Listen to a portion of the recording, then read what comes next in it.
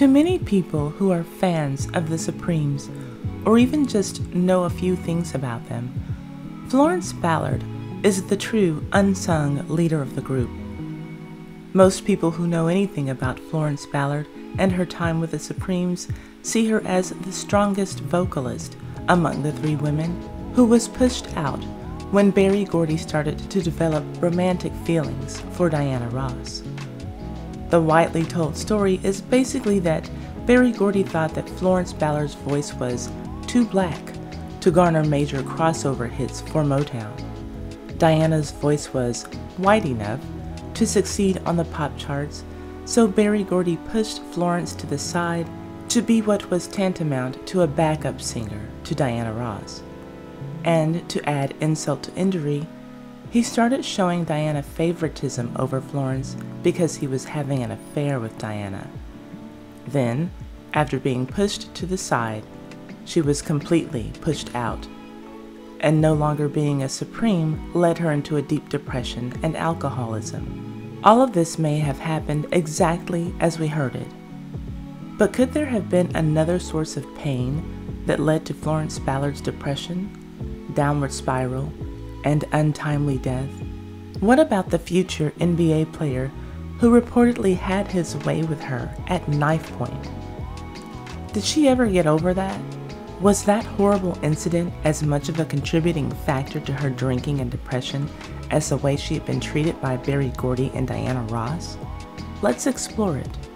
If you like these videos about your favorite and most scandalous celebrities from yesteryear that make the Ty Said What Ty Said channel a time capsule for the culture, subscribe and hit the notification bell so that you can know every time I upload one of these videos or every time that I live stream, and comment "I subscribed" in the comment section so that I can say hello to you. And I have to share this with you. Hello, this is Bernadette Stannis, Thelma from Good Times, and I'd love for you to join me on May 14th at 8 p.m. Eastern Time for Ty Said What Ty Said YouTube channel. We're celebrating her 30,000 subscribers. We're gonna have fun and a good time. Now, on to why you are here. Florence Ballard was once considered the lost Supreme, but thankfully she's not anymore. She was the inspiration for the plump, soulful Effie in the Broadway musical and subsequent movie Dreamgirls. There are now entire websites devoted to her, and there should be when you consider that according to widespread testimony, she was the girl group's strongest singer. Small wonder Florence Ballard has attracted so much attention, however belated. Hers is a rags to riches to rags story, a classic showbiz saga with a sad ending. The eighth of 13 siblings, Florence Ballard grew up in poor, mostly segregated neighborhoods in Detroit and began singing at an early age. At the Brewster Projects, she met two young women who would be catapulted into fame alongside her, Mary Wilson and Diane, not yet Diana, Ross. While still in high school, Florence formed the Primettes, grabbing Mary Wilson first, then Diane Ross to join them.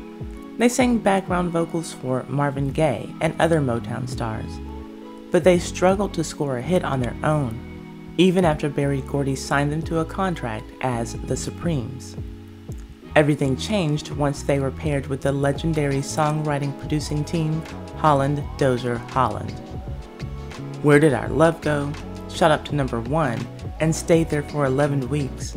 After that, the hits just kept on coming, among them Baby Love, Come See About Me, and You Keep Me Hanging On. By the way, what is your favorite song by the Supremes? Answer in the comments, I'd like to know. From the beginning, Florence Ballard and Diana Ross vied to be the group's lead singer. Otis Williams of The Temptations has written that Florence's voice, quote, had a real depth of feeling and a strong churchy sound. When she opened her mouth to sing, you sat up in your chair, end quote. Diana, on the other hand, had a small, high-pitched voice, and a girlish demeanor. But Berry Gordy firmly believed that Diana would have a greater appeal to white audiences than Florence Ballard. And, as Berry Gordy increasingly pushed Diana into the lead spot, tensions mounted between the two women, and the once high-spirited Florence became increasingly sullen and testy. Florence thought of Berry Gordy as a father figure, and things seemed to have started out that way. Berry's relationship with the Supremes was that of a mentor, but it didn't take long at all for Berry Gordy to become romantically attracted to Diana Ross, and his attraction was very obvious to those inside and outside of the group. Florence felt betrayed, not by the romantic relationship that Berry had with Diana, but by the fact that she was being reduced to a backup singer of a group that she helped create. Berry was pushing his lover to the forefront, but let's be honest, that was a good business move for the label. And Florence's friend, Diana, was so focused on her own ambition that she didn't stop to consider Florence's feelings. It didn't take long for the stress of the business to take its toll on Florence. The stress manifested itself through weight gain. Then she started drinking heavily. The alcohol compounded the weight problem, which was easily visible to the audiences. Not only was her behavior unreliable, her stage costumes no longer fit her once smaller frame. In public, Florence was doing her best to keep up appearances where possible. She maintained that all was well between her and the other girls, and claimed that stories about hair-pulling fights with Diana Ross were wrong. But apparently, keeping up appearances was not Florence Ballard's forte. She couldn't hide how she really felt about being progressively sidelined by Berry Gordy's obsession with Diana Ross. So her drinking continued, and she was identified by Motown as a problem. Well, no one wants to be seen as the problem in their workplace, and Florence knew that she would never have a chance like this again, so she attempted to get back into Gordy's good graces by sobering up and slimming down. But it all came to a head one night during an onstage incident at the Flamingo Hotel in Las Vegas on June 29, 1967. This ended it all, and the incident was precipitated by Florence's discovery of an extra set of stage costumes supposedly set aside for her replacement. After seeing the costumes, she went on stage inebriated and began to dance in a provocative manner. Gordy immediately fired Florence Ballard and replaced her with Cindy Birdsong from Patti LaBelle and the Bluebells, whom he'd been quietly grooming behind Florence's back for quite a while. Not surprisingly, the group subsequently would be known as Diana Ross and the Supremes. The rest of Florence Ballard's life was consumed by legal battles with various lawyers she hired to represent her, and Motown, notorious for shortchanging its talent. When her attempts to launch a solo career fizzled, she spiraled downward, plagued by drinking and depression. And while it is beyond easy to see how being pushed out of a girl group that she helped to create by people who she thought were friends and had her best interests in mind, then to see that group become one of the biggest success stories in music history, well, that would be more than enough to drive anyone to depression. But I want to stop and take a look at what Peter Benjaminson suggests may have been the first and true source of Florence Ballard's depression. Who is Peter Benjaminson, and why do I care about what his thoughts are regarding Florence Ballard's depression? Peter Benjaminson has written a number of books about Motown and its artists. That alone gives him some credibility, but in 1975, he was a writer for the Detroit Free Press. He was assigned to write a piece on Florence Ballard, who had been fired by Motown's founder, Berry Gordy, and reduced to collecting welfare. And he recorded 8 hours of conversation with Florence Ballard, which is more than I have seen of anyone else, so he has a lot of information on her directly from her. So back to her depression. Benjamin suggests that the depression may have been fueled by an early incident. As a teen, Florence Ballard had been violated by a young thug from the neighborhood, Reggie Harding. He later became a center for the Detroit Pistons, and he had quite a history of criminal activity. Mary Wilson has said that the assault, which I'm replacing for the R word, ate away at Flo's insides. She was scared for the rest of her life. I have read this quote over and over and wondered if it was a misprint and if the word scarred was intended to be there instead of scared. Let's leave that quote as is, but we can see that Florence Ballard's older sister definitely believes that this assault, in which Florence's virginity was taken, did scar her sister for life. Maxine Ballard told the Daily UK he assaulted her. Again, I'm using the word assault instead of the R word. He hurt her physically and he hurt her emotionally. He took her virginity, and she told me that she felt that something had been stolen from her that she could never replace. Well, who is this he? Reggie Harding.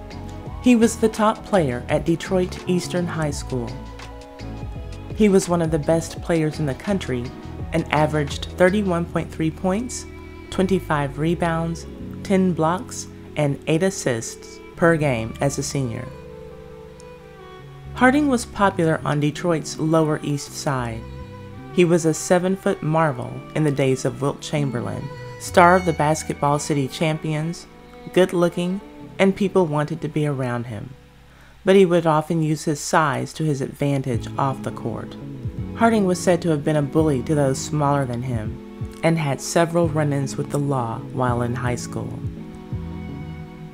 His foster parents were concerned about all the trouble that he was getting into, and in the summer of 1959, they sent him up north to Cadillac, Michigan, to a cherry-picking farm.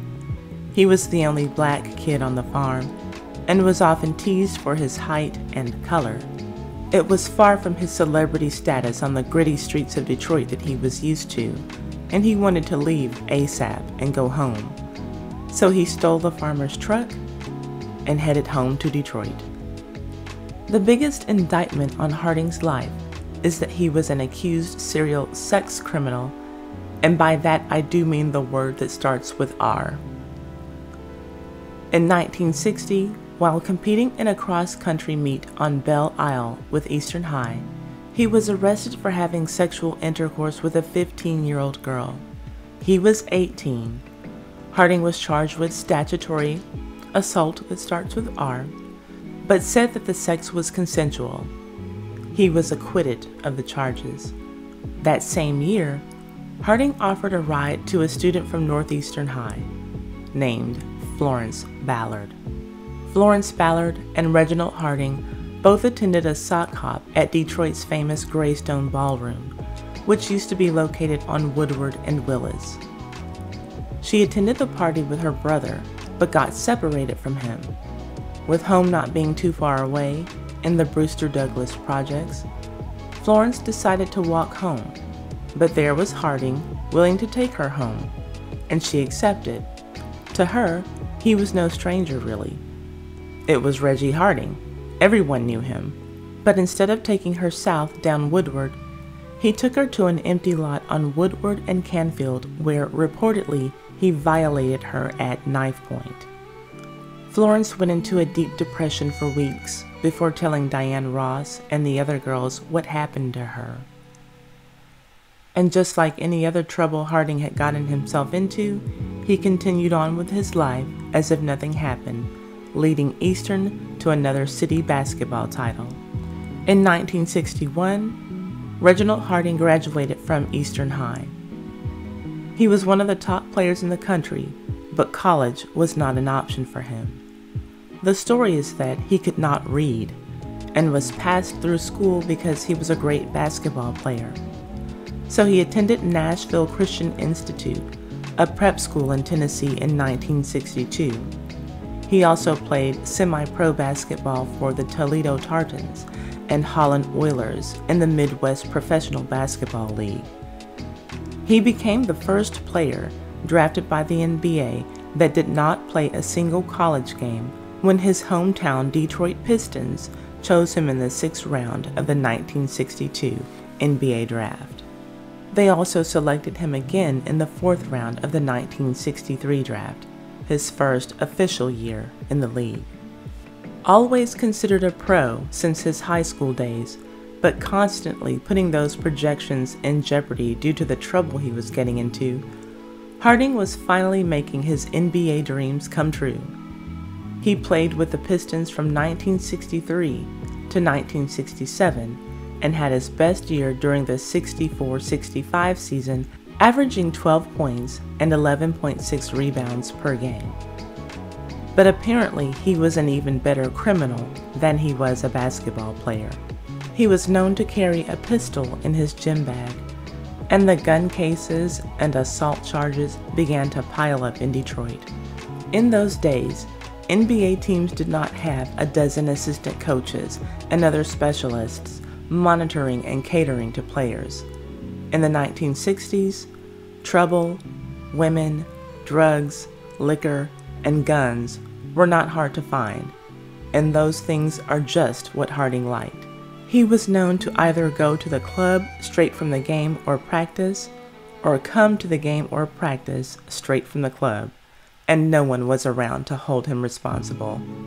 That is how he always had it since he roamed the streets of Detroit. Those around him allowed him to do just about whatever he wanted, and he certainly had no plans of ever holding himself responsible for his deplorable actions. So his rise to popularity was ironically his downfall. He returned to the Pistons for the 66-67 season, but his numbers declined dramatically, and the organization was fed up with him, so they traded him to the Chicago Bulls before the 67-68 season. He only lasted for 14 games there and was ousted by the team for his insubordinate actions. He landed with the Indiana Pacers of the ABA, but Harding's actions became even more offensive there. Harding turned to violence, like the time he pulled a pistol on teammate Jimmy Rale because he felt he was a racist. He was out of control now, and his days of playing professional basketball were numbered.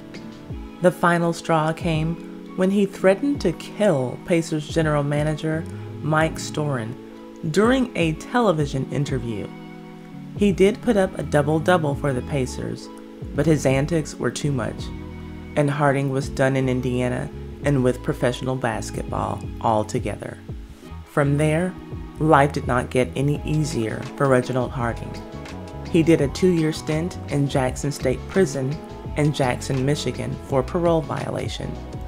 Then it was back to the east side streets of Detroit where it all began for him, hanging out with the neighborhood nobodies and drug dealers. He was even hooked on heroin. Some say that he was working on a comeback to the NBA and trying to get clean. On September 1st, 1972, Harding was doing what he usually did in the hood, hanging out on the corner with friends, drinking and partying their lives away, when he got into an argument with a guy named Carl Scott. The two knew each other from the neighborhood. Scott was a bad guy too, having served time in Jackson State Prison as well. The two got into a physical altercation when Scott slapped the much taller Harding, who was in shock. So he retaliated, slapping him back, and then he did something that he was known for. He picked him up and held him high in the air, embarrassing him. Apparently this was one of his bully moves. He did it in front of everyone on the corner. Scott ran off, furious at what Harding had done to him, and wanted revenge. While Harding was standing on the corner of Kirchville and Parkview in the city's east side talking to some girls, Scott returned to avenge his embarrassment, pistol in hand, pointing it high in the air at Harding. Quote, "If you shoot me in the head. I don't want to feel no pain," end quote. Scott did just that, shooting Harding once to get him to the ground and then putting the final bullet in his head before taking off once again. Harding died a day later in Detroit General Hospital, victim to the streets he called home, to people that watched him grow from a teenage basketball prodigy to a 30-year-old street junkie. Once again, Harding's so-called friends failed him. Once again, he failed himself, but for the last time. His funeral was held a week later at Greater Mount Carmel Baptist Church on Mack Avenue, right up the street from his now closed Eastern High School. Had he actually been grateful for all of the chances that he got, all of the crimes he got away with, he might have actually put more effort into his game and taken the opportunity to turn his life around. He possibly could have been as good as Wilt Chamberlain and Bill Russell, two guys he played against in the NBA, had he spent more time on the court facing opponents instead of in court facing charges. He didn't live his life straight, and he wasn't buried straight.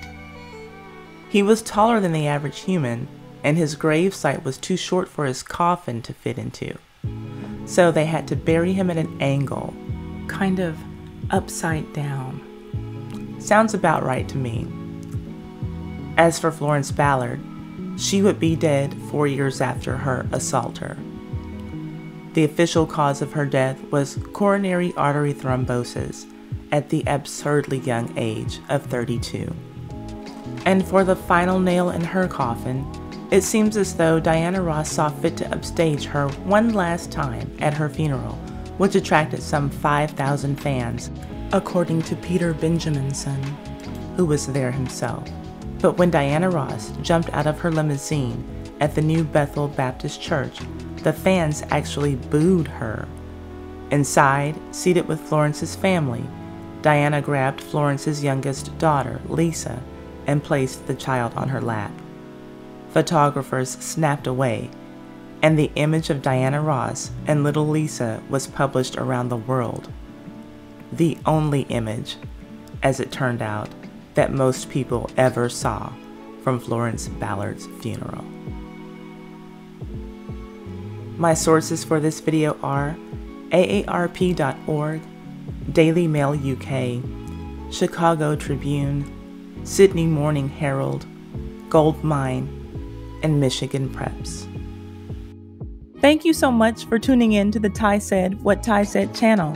Please leave a thumbs up and comment so that we can get a discussion going.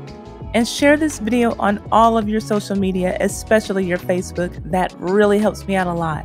And subscribe and hit the notification bell so that you can know when my next video is ready for you. And if you don't like what I'm saying but you love it, feel free to hit that applaud button just below your video screen there and send me some donations.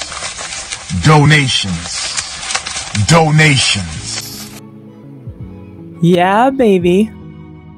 See you on the next video.